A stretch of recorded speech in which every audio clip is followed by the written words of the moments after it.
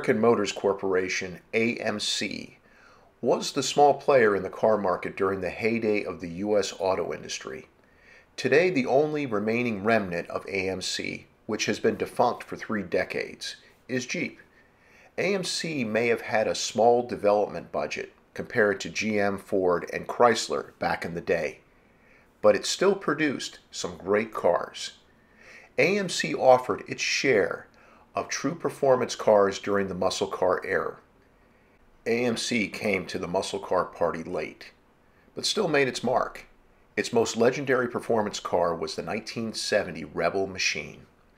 The machine was a true muscle car that could compete with such legends as the Pontiac GTO, Chevrolet Chevelle SS, and Dodge Charger RT. The machine was the natural evolution of the AMC muscle car that started with the 1968 AMC Javelin and 1968 AMC AMX.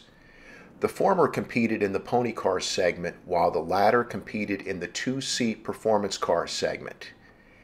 To be fair, AMC was the first to drop a performance-oriented V8 engine in a medium-sized car when it released the 327 cubic inch V8 powered 1957 AMC Rambler Rebel. The only reason the Rambler Rebel is not attributed to being the first muscle car was it was only available in 4 doors. The Rambler Rebel was finally offered in a 2-door configuration for the 1967 model year, when a newer, larger, mid-size Rambler Rebel was released. When equipped with the optional 280 horsepower 4-barrel carburetor, 343 cubic inch V8, the 2-door Rambler Rebel was a budget muscle car. Even though it had attractive looks, it still looked too conservative and was a little short on cubic inches to be a serious muscle car. Fast forward to the 1970 model year, the AMC Rambler Rebel was now the AMC Rebel, and in 2-door form, it had a few slight exterior styling updates, giving the car a more macho appearance. But it was the addition of the Rebel machine to the Rebel lineup that showed the world AMC was serious about competing in the muscle car segment. AMC would refer to the Rebel machine as the machine, which helped to convey the impression this wasn't a muscle car to tangle with, but one serious machine. No pun intended. AMC had shocked muscle car fans when it partnered with Hurst to transform the stodgy, compact Rambler, which was considerably smaller in size than the Rebel, into a 390 cubic inch V8 powered 1969 SC Rambler, or sometimes referred to as the Scrambler. With the SC Rambler, AMC offered a couple of optional exterior paint and decal themes, which were painted in patriotic red, white, and blue. The 1969 SC Rambler was a low-production 1-year only offering.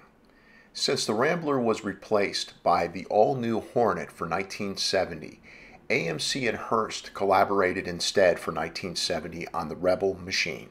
Standard on the machine were stylish Kelsey Haynes produced 5x7-inch wheels with chrome center caps and performance-oriented E60-15 polyglass Goodyear tires.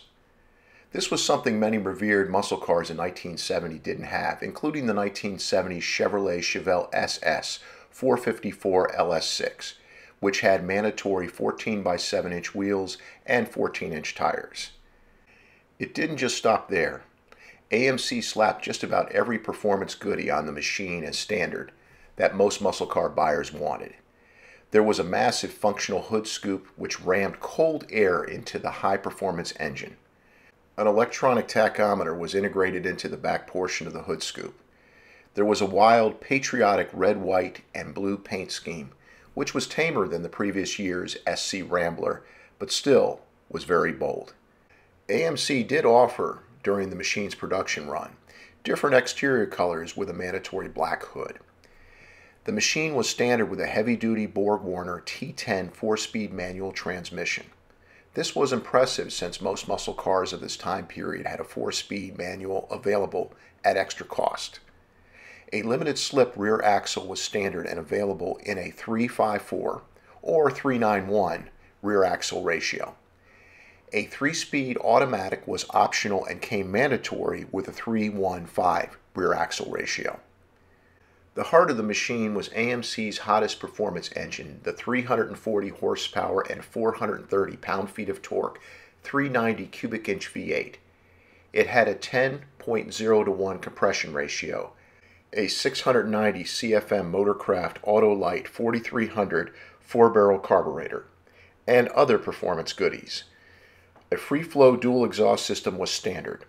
All this equated to a 14.4 second quarter-mile time, which was mighty impressive. However, AMC didn't stop there. It offered a service kit package for only $500 from its network of dealership parts departments. The service kit was purchased mostly by those who wanted to race their machines. This package increased horsepower by at least 100 ponies and allowed the machine to obtain high 12-second quarter-mile times. It's a pity that AMC didn't offer the service kit package from the factory. If it had, the machine would have had the honor of being the fastest production muscle car during the original muscle car period. AMC also offered ridiculously low 5.0 rear gears through its dealership parts network. AMC definitely knew its audience when it offered the machine for a base price of only $3,475. It was so much performance for the money. AMC didn't bother with trying to make the Rebel's interior more upscale for the machine. It kept it as Spartan as a fleet taxi cab or police car. Only the bare essentials were found inside the machine's cabin. This also kept the machine's curb weight down to a little over 3,600 pounds. The machine was aimed at buyers who wanted serious performance and lots of exterior flash. The sad aspect of the machine was it was a great muscle car that came to the party too late. Muscle car sales by 1970 were tanking heavily due to high insurance premiums. This was one of the factors why only 2,326 machines were produced for 1970. Had the machine arrived on the scene in the mid-1960s, AMC could have been the all-star player during the muscle car time period. AMC for 1971 brought back the machine as the Go Machine package for the 1971 Matador. Its production volume was similar to the 1970 machine. By the mid-1970s, AMC was out of the performance car business entirely. Though AMC may be long gone, the machine still lives on as a muscle car legend.